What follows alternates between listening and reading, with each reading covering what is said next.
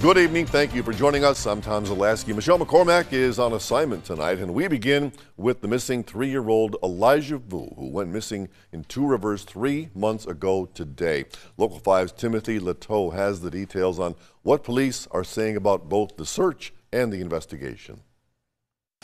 Toys are meant to be given on birthdays and holidays. It's been a challenge. But in Two Rivers, the soaked stuffed animals and dripping dinosaurs are a somber reminder of 3-year-old Elijah Vue, who went missing 3 months ago. We will find him. It's just when we don't know. Police say that they never thought that the search would take over 3 months, but they are optimistic that they will find Elijah one day.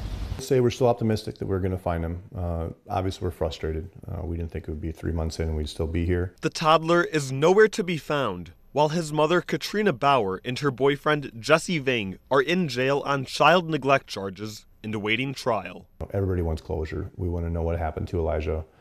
We want to bring closure to it for his family's sake, and to, as the chief had said before, to bring him home. To do that, it's taking an investigation into what led up to Elijah's disappearance and also a search for any signs of him. We have an whole investigative team just working on that part of the case. So there's really 2 parts to this. There's the search element of it, and there's the investigation element. The search has gone from broad to narrow in an effort to be more efficient with time and resources. In the beginning, obviously, we had multiple searches going on every day.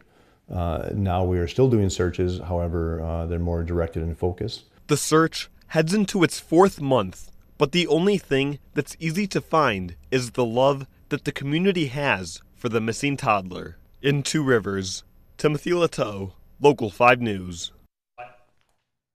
Thank you, Tim. And police say the best way you can help with the search is to be alert for any signs of that toddler when you're doing outdoor activities.